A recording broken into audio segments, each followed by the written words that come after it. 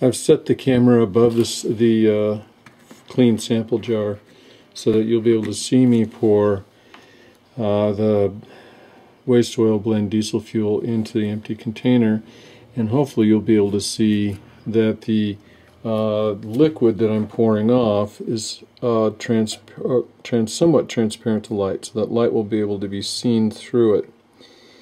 And here we go, and light can pass through it, and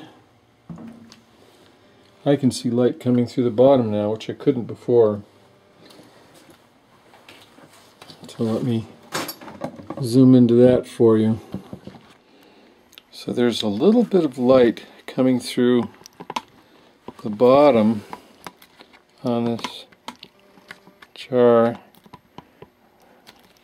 It's right there through the light table. Let me go to the light from the light table.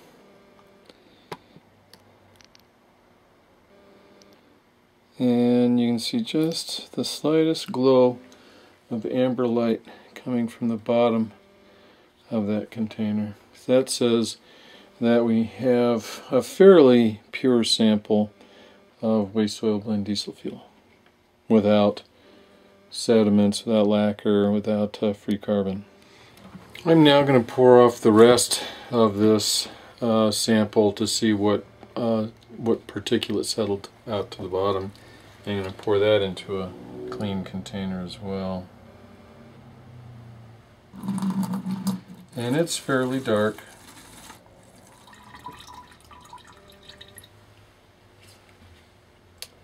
And what we have is a fair amount of free carbon that's coated the bottom of this sample jar.